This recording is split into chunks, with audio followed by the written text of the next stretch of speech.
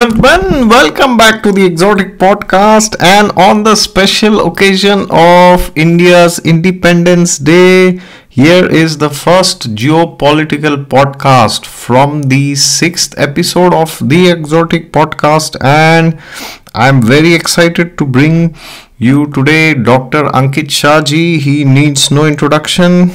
He's a true expert in geopolitics and geoeconomics.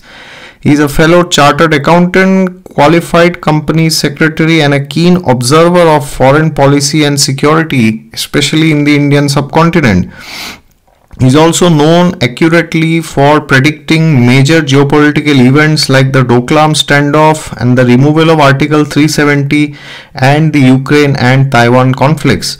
He's also an amazing author, and on today's podcast, we will discuss how India can become a superpower. We'll also dive deep into BRICS, gold, and the intricate web of geopolitics that shape our future. So let's get started and explore these game-changing ideas with Dr. Shah. And don't forget to leave your comments down in the description section. And if you want to contact him, his details, email, and all other website and social media information will be found in the description section. So here it is. Enjoy the podcast and let us know which is the next topic that you would like to hear from him. All right, let's get started. Hello, ladies and gentlemen. Welcome back to the Exotic Podcast. And today I'm very delighted to have Dr. Ankit Shah Ji with us. Welcome to Exotic Astrology and the Exotic Podcast. Very happy to have you here. And today we shall discuss on how is India planning to be a superpower or become one?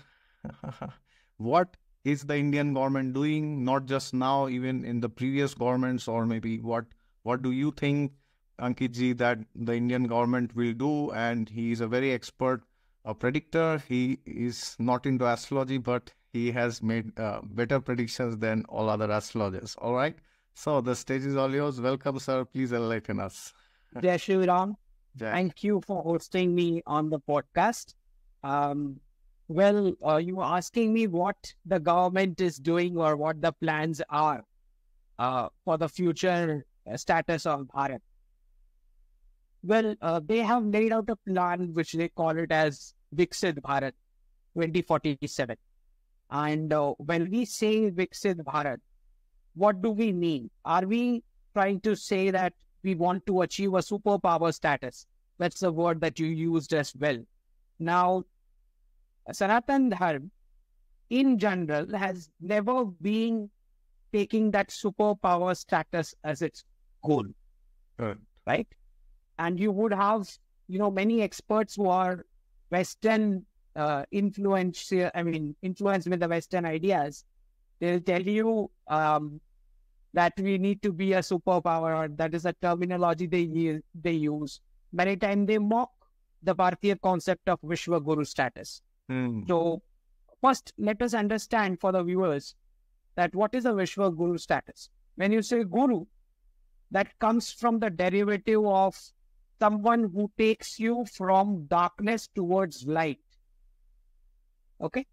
So when we say the concept of Vishwa Guru, what we mean here is that we will be in a position where countries of the world will come to seek ideas from us and ask for our guidance for the betterment of their human society. This is Vishwa Guru status. Now, this is completely opposite to what the superpower status is. Correct. We tell you what to do. Status. The superpower status comes from the Adesh philosophy of religions. Okay? Dharma comes from the Upadesh philosophy of recommendations. There's a big difference between Dharma and religion. So, when it comes from the Adesh philosophy, commandments, this terminology of superpower means that there will be bombers flying in the sky and the foreign minister of that country will come to negotiate. Oh, yes. Okay? So you have policies imposed on you. There will be domination. There will be exploitation of your natural resources. There will be regime change operations done if the polity is in not favor of the superpower. What that goes to mean is after regime change, the idea is to steal the natural resources or exploit the human potential of that country. This is what the superpower concept is. Okay? Vishwaguru is completely opposite to this.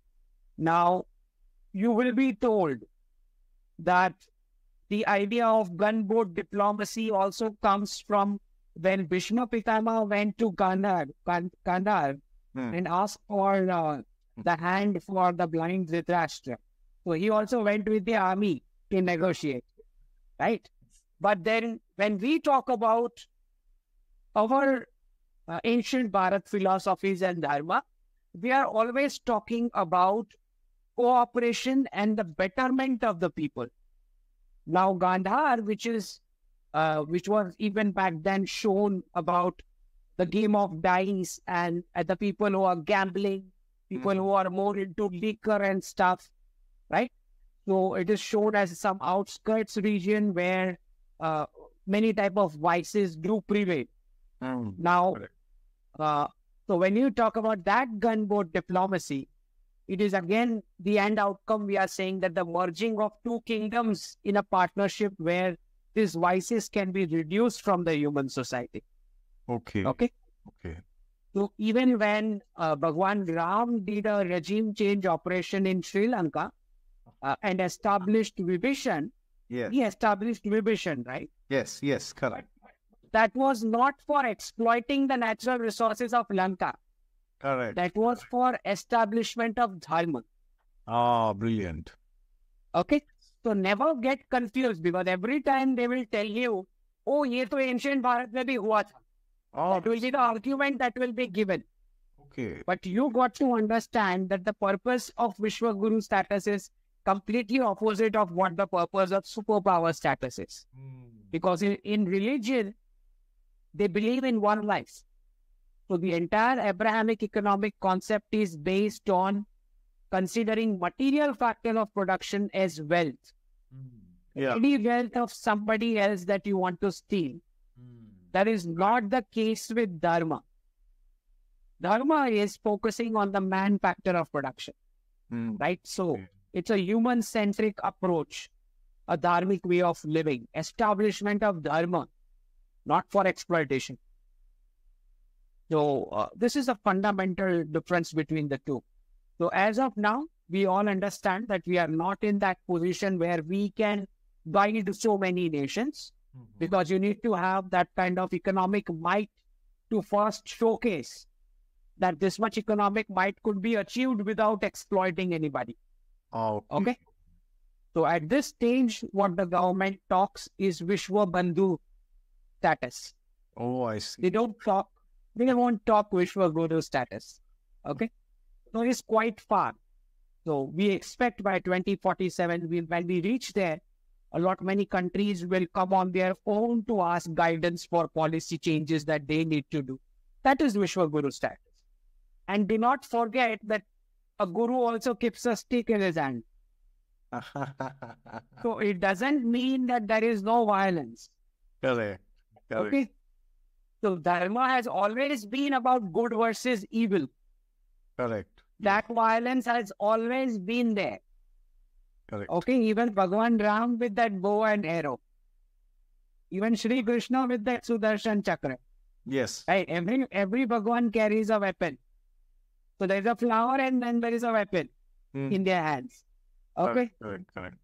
So Vishwaguru status does not mean there is no hard power. There is hard power, but the objective of deploying that hard power is not exploitation of others. Okay?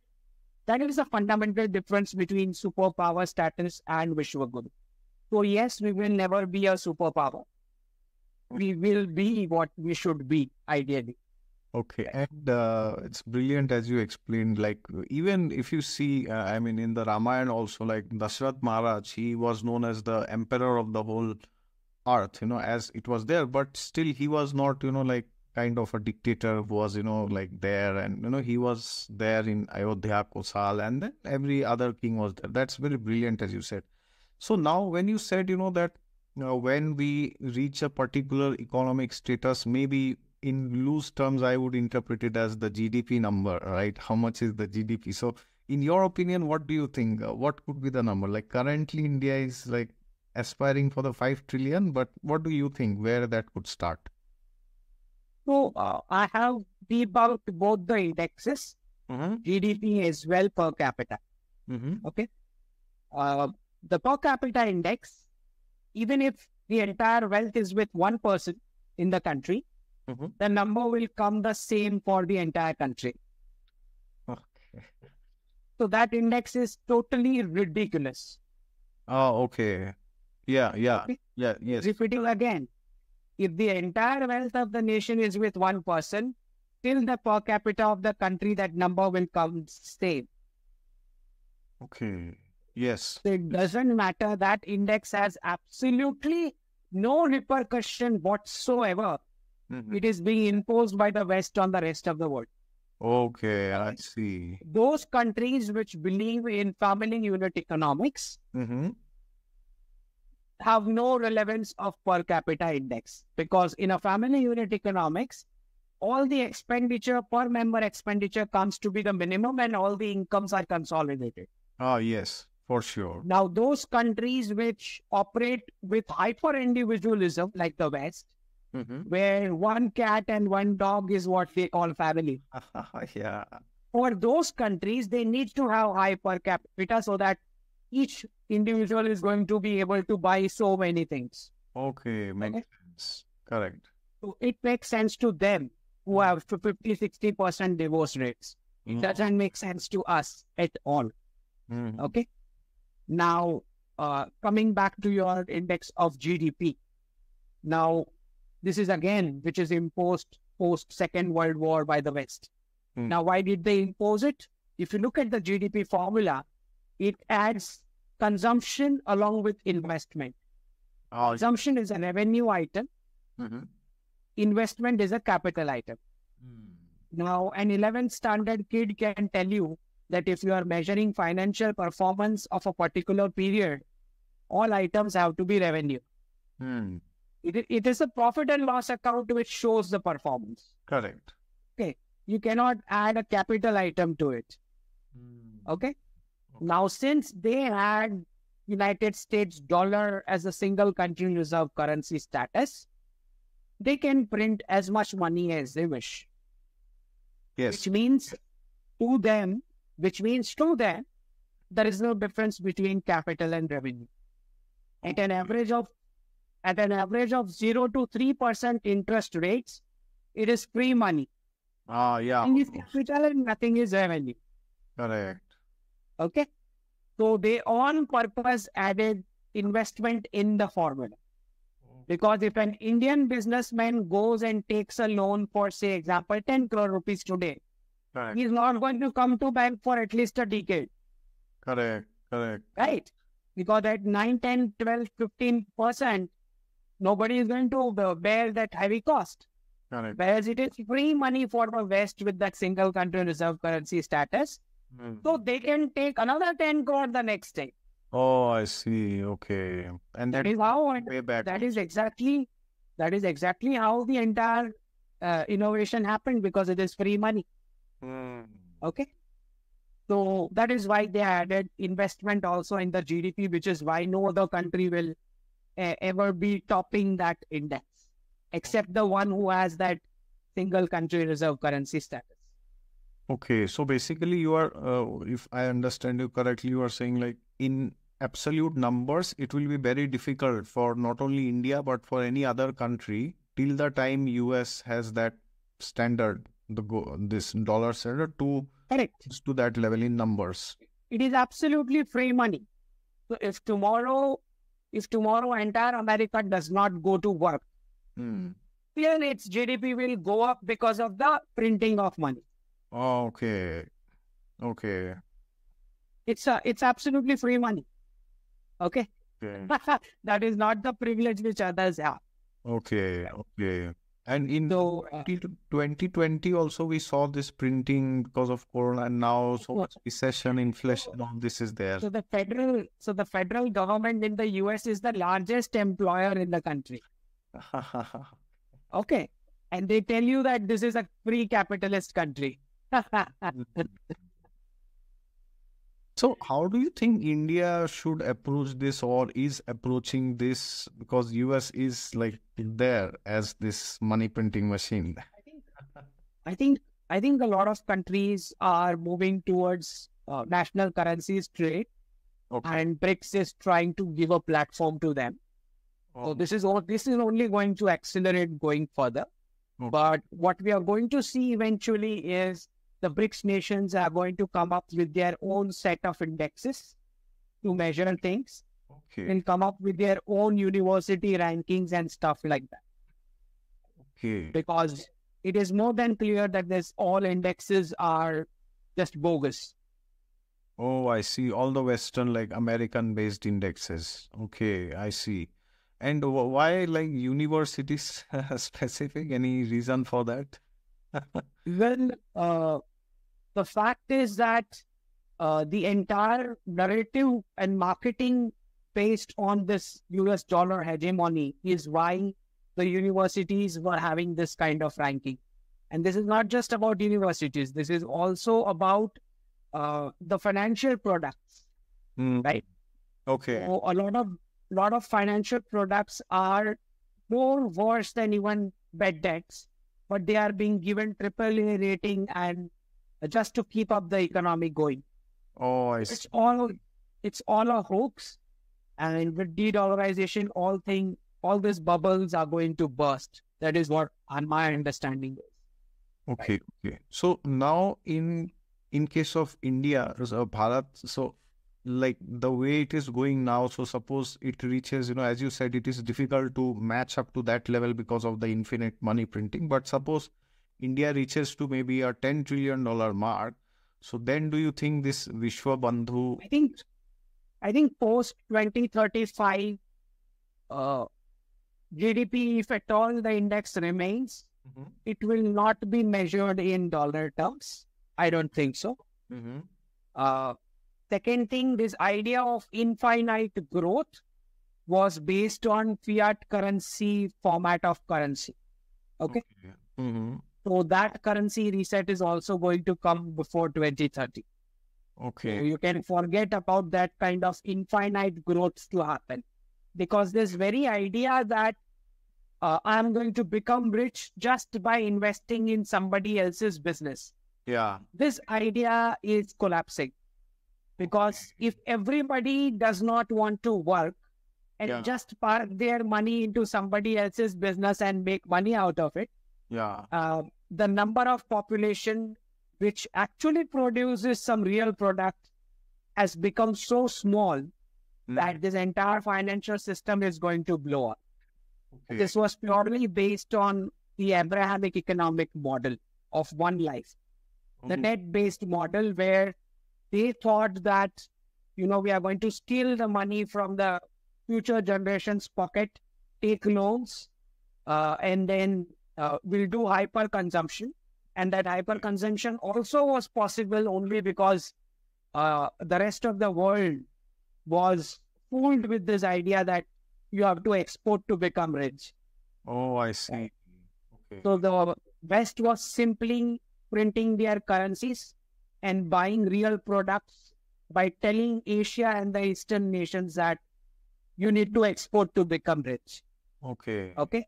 This is how West kept their climate clean, their natural resources intact, and the purchasing power of the US dollar decided which city of which country will be polluted. Oh, So, which is exactly why the world is now moving towards multipolarity, okay. where the argument is you also pollute your country a little bit and sell us some products, then you can buy some products from us. Okay. So that is what this financial reset is about. So they have created this 35 trillion of debt on their head. Yeah. But then because of Abrahamic economics, They deployed women for a temporary GDP, unit of labor in the job roles during their fertile years and have lost the birth rates. Oh, yeah, yes, certainly. So what happens? So what happens in this Abrahamic economics format? You want to steal from the pocket of the future generation by taking loans and spend it right now, but you don't want to give birth to the future generation. Wow. So then who's going to pay? So they opened up all their borders. Okay. Oh, okay. They opened up the borders. Okay. I understand. Okay. So I'm not saying that the people who are entering from the borders are going to repay the debts. No. What I'm trying to say is their financial systems would collapse because of the lost birth rates if they don't bring in more productive people inside who are, would do some real work with their hands and legs. Okay. Now that's another story that these people are not entering for working. They thought that this printing machine is going to continue and they are going to get a lot of benefits out of it. That is why they are entering. That is their thinking that is why they are entering. But those who are planning it, they think that these guys will work and we will pay off the debts. So those who are entering, they are thinking we will have a life like them, but their purpose of giving entry to them is exactly the opposite, so that they can remain like Exactly, because the West has realized that they are going to decouple with China. We are going to change the invoices outside of the US dollar valuations, which means if they want to buy something of $100 from the Chinese or Asians, America will have to make $100 worth of goods in exchange to sell. Okay. Right? Okay. So they are not going to get it. They are not going to get it, which means they will have to begin manufacturing home. And once the West begins manufacturing home, they will realize what pollution means, what human rights means, right? What labor means. Yeah. They will learn this thing. How do you earn money? What is the interest rate? They will learn all this thing. And when a made in US or made in Canada or made in EU product will be in the market for Americans and the Western citizens to buy, and when that will be brought to a price point where they can buy it, the entire Western economies will have to be trimmed by 60%. Okay? So the American salary numbers will be cut by 60%. Wow. The freebies will be cut by 60%. Otherwise, you can't afford a made in US product. Okay, I see. Okay. And how do you see like India, this multipolar, like BRICS especially, like what do you think they are exactly doing? There's this talk of BRICS currency. Apart from that, what do you think they are doing, like together or maybe individually also? Well, the idea is very clear that they are not looking for a single country reserve currency. Okay. So this is going to be a multi-currency basket of trade. So the trade is already moving in multi-currencies for trade. Now, whether they name the basket or they don't name it, it doesn't matter. Okay. My understanding is if they name it, say BRICS currency or whatever XYZ, maybe small nations will find it a structured path to de-dollarize. Even if they don't name it, it doesn't matter because, say for example, Venezuela wants to trade with Cuba. They can do in their national currencies. Correct. Even without calling it a BRICS currency. Oh, I see. Okay. It doesn't matter whether they declare a BRICS currency or not. It is basically a multi-currency basket. Okay, I see. Okay. And one question I want to ask you is about India, India's past, if you see, like if you go back past 500 or 1000, 2000 years, India was one of the, at least in my knowledge, it was a very big exporter of, goods and spices, especially, to Europe and other places. So do you think that the export work is like coming up? Do you think the current government is doing steps to, revamp that, or you think it's in some other direction? So we got to understand that 1,000 years back, when we were on into an entrepreneurship model, family-led entrepreneurship model, these were the core sectors: farming, manufacturing, food processing, logistics, right? And the government is looking for reviving all the sectors besides defense and space tech, right? Because in a multipolar world, you cannot rely on American forces to come and give security till your area, which means each of the regional power will have to develop its own fully functioning economy and military. Atmanirbhar indigenous tech. Okay. So what we are looking at is exports that certainly helped ancient Bharat, but these were not standardized exports. These were customized exports, which only the foreign elite could afford to buy. This was not for masses. This was not mass production. It was not for masses. It was customized production for the foreign elite, which majority of them would, pay in gold. Oh, I see. Okay. That is how ancient Bharat exports model was. In fact, in Europe, this was being discussed. That is how they tried searching where India is. Because they were trying to think that so much gold is going to this country from our country. So let us find out where it is that they are taking so much as payment for sending goods to us. Okay. That is how they got attracted and came searching for us. So it was Bharat which drained the gold of the entire world with the exports. Okay. Now that entire gold, and still as yet, because as I say, gold is what the real currency is. Rest all is fake. So do you think like ever in the future, not India, but the world would anytime move towards, gold as a currency again? It has already started moving. Okay. That is what de-dollarization means. That the BRICS nations started collecting physical gold in little quantities. That is how the United States dollar replaced pound after the Second World War. Okay. I see. So during the Second World War, United States collected physical gold in exchange of war supplies from the European allies. And once it collected all the physical gold, it replaced pound with the US dollar. Oh, I see. And which year did this happen around? Like after Second World War. Okay, 45 after. Okay. So it is very clear that gold is the real currency and rest all is just fake.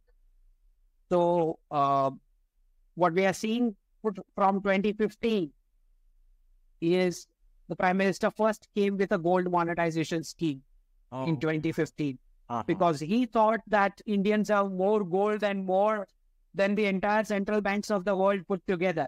So he thought we can de-dollarize just with the help of Indians. But nobody gave their gold. I see. Nobody gave it. So then the BRICS nations decided to collect physical gold in small quantities because BRICS are not building a single country reserve currency. So they do not require so much gold to be accumulated. Every country can have a very tiny proportion and that is more than enough to de-dollarize. And when you talk of this BRICS... It was because US had a single country reserve currency, they needed to accumulate so much gold. Okay. We are going to a multi-currency basket, so all countries need to collect only tiny. Okay, correct. So what I understand in this discussion is, multipolar is one thing, then gold is making a comeback, as you said.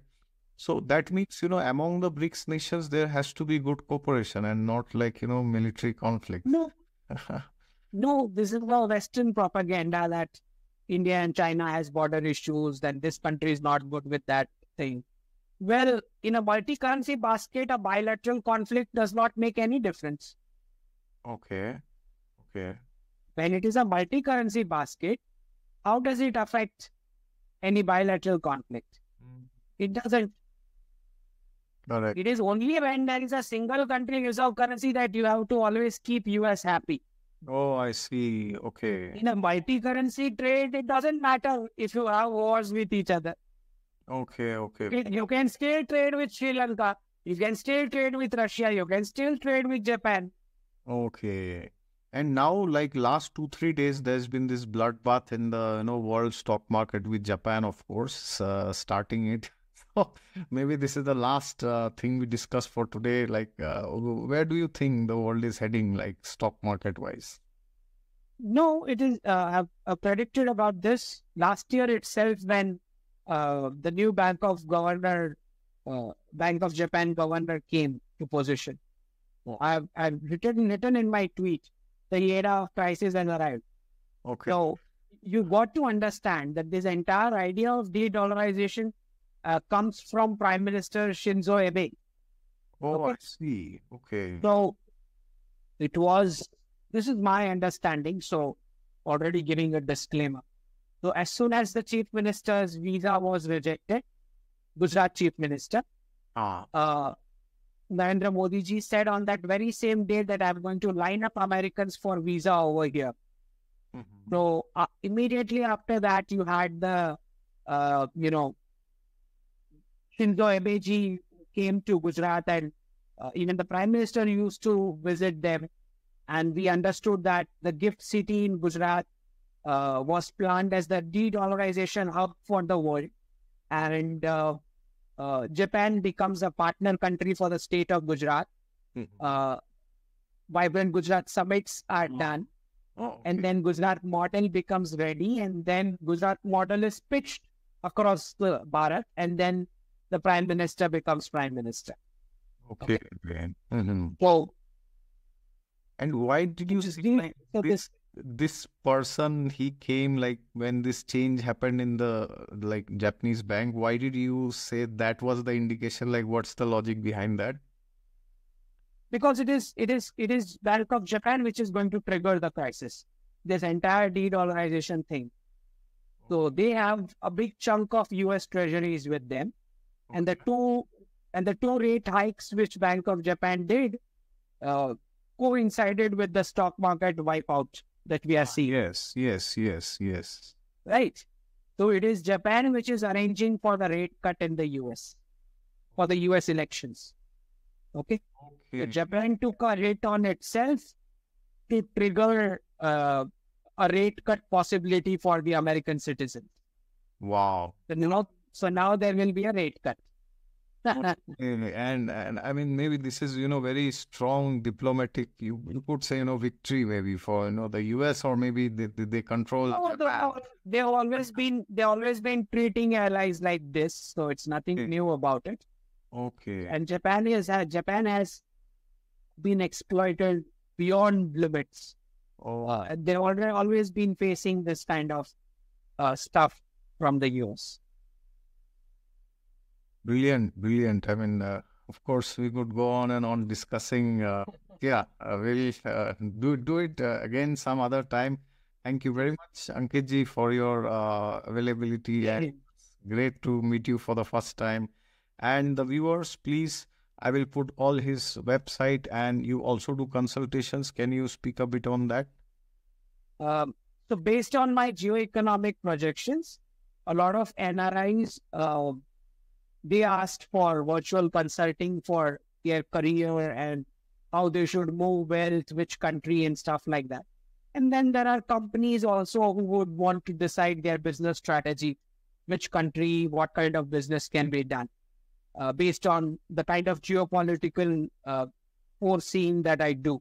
Mhm. So there are a lot of clients who connect me for that. So there's an email ID, drshahvirtual@gmail.com for Okay. consulting. Great, great. So, ladies and gentlemen, I'll pin all details in the description. And please, if you are interested, which I'm very sure you are already, please send a mail to Ankit Ji. And please also, last but not the least, write down in the comments which other topics you would love to hear from him. I'm sure there are a dozen topics, and I'll try my best to bring him back again. All right. Thank you so much, Ankit Ji. Yeah. Thank you so much. Jai Hind.